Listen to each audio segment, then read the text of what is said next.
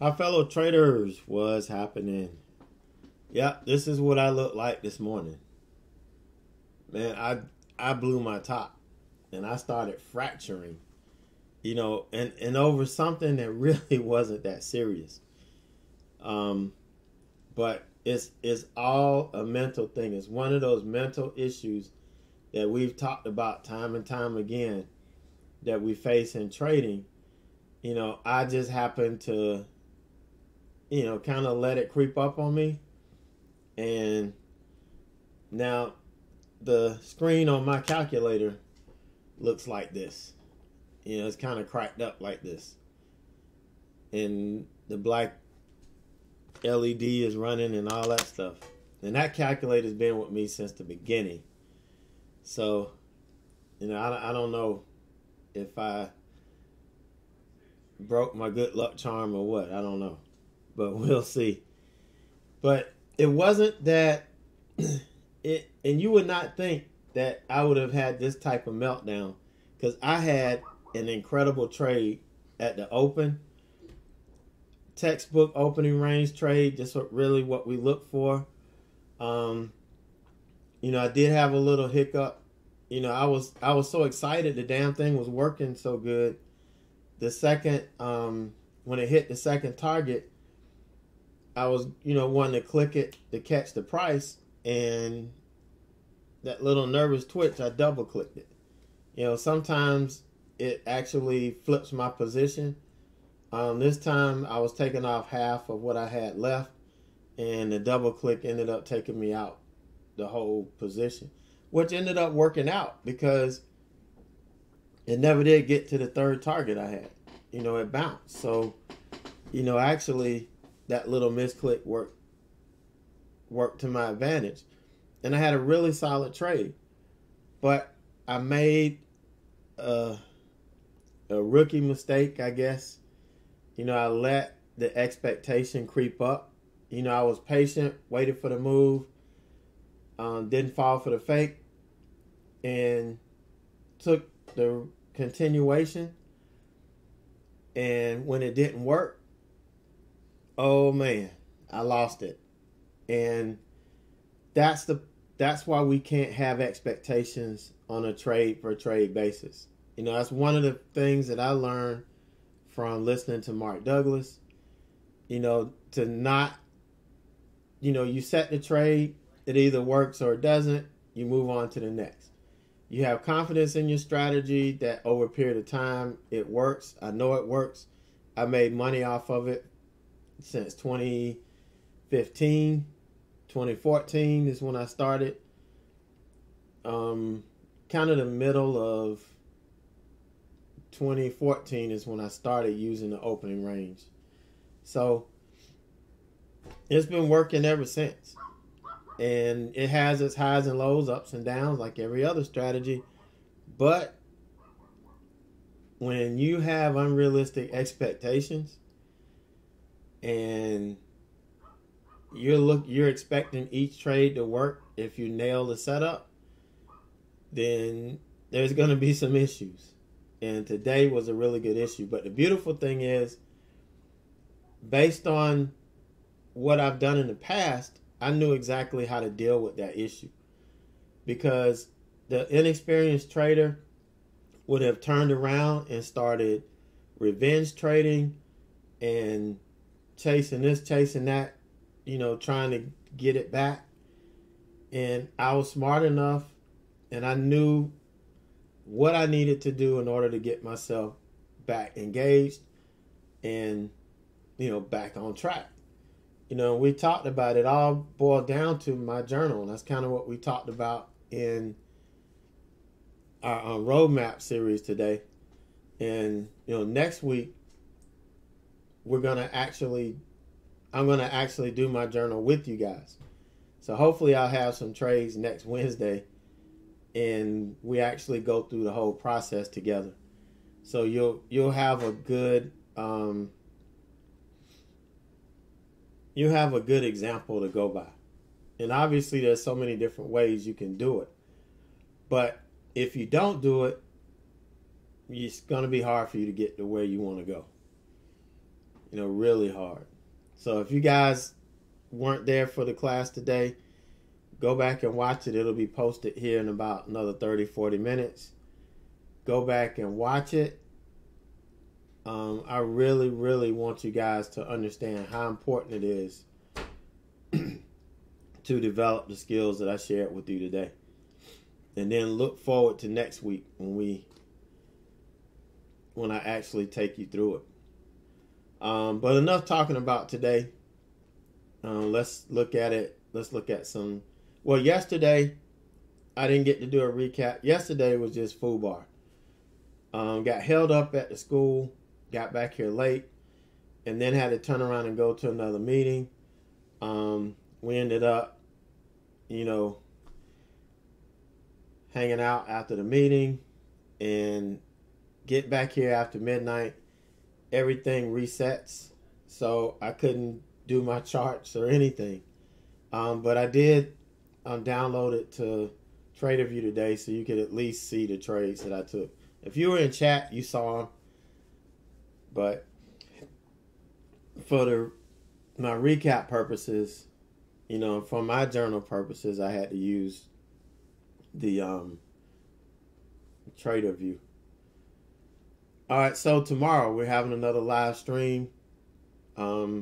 It's free right there on my YouTube channel. Right here on my YouTube channel. What am I talking about? It's free, live in real time.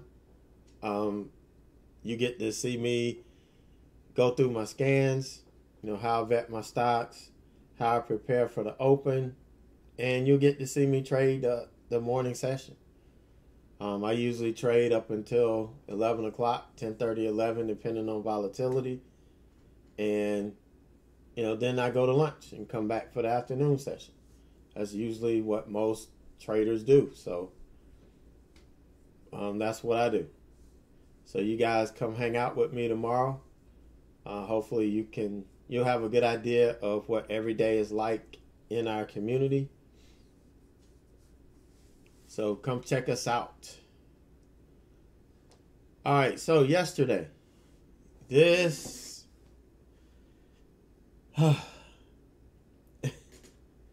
don't even know what to say. I don't even know what to say. I thought this was going to be good.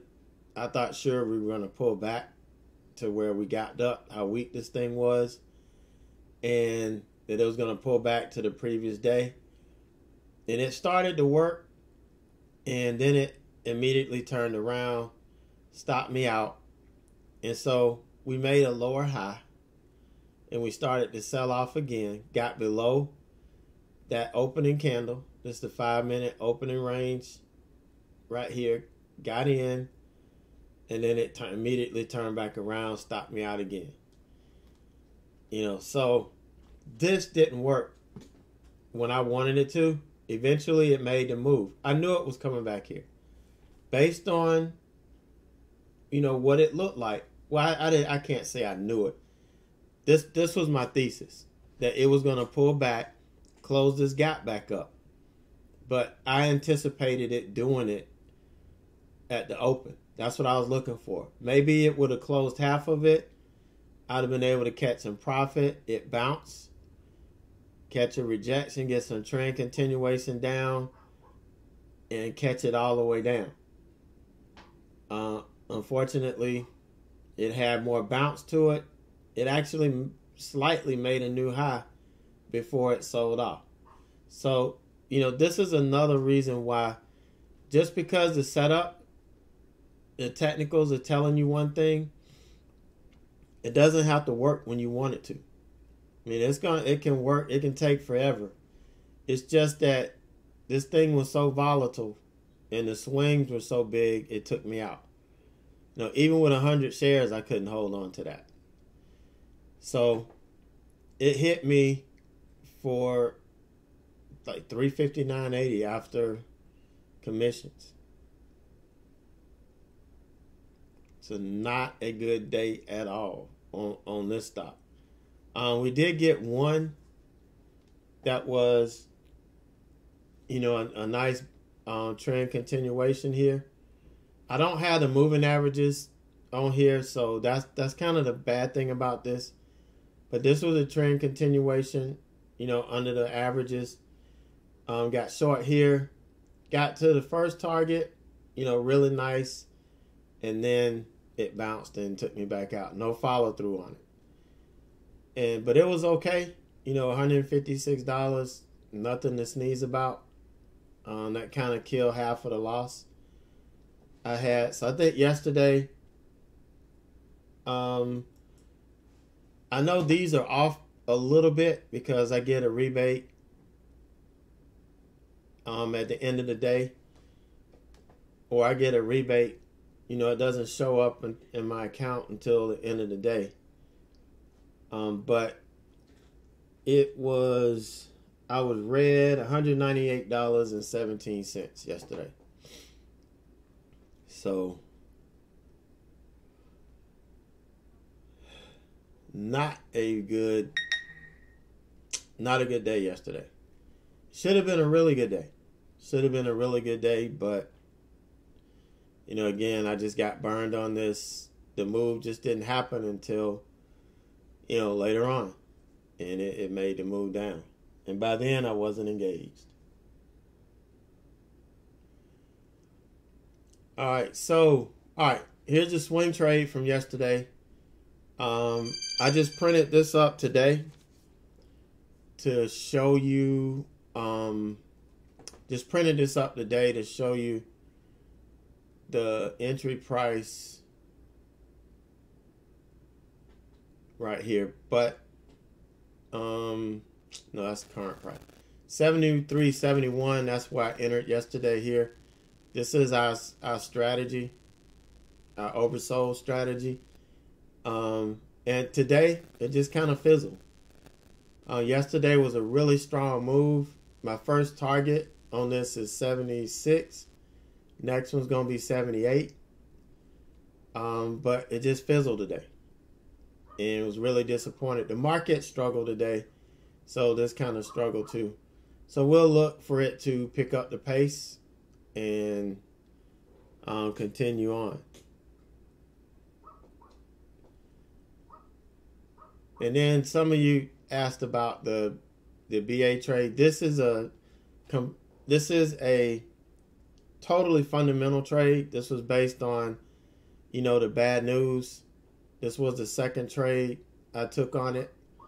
I shorted it here when we were selling off earlier, and got back in it over here and took half of it off on, when was that, the 10th? Yeah, back on the 10th. So after about a week, it sold off. I was able to take some. I'm really waiting for it to get through this 360. It hasn't been able to get there. Here was a slightly higher low bounce here.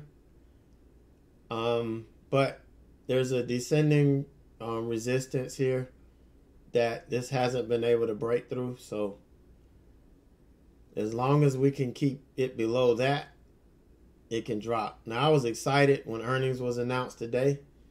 It actually started to gap down, and then it recovered. It bounced. And then, it got weak throughout the rest of the day. So hopefully this can come on down. But totally a fundamental trade. This isn't the strategy that I normally trade. Total just fundamentals based on news. And we talk about these typically happen later in the day. So that's kind of when we talk about the news.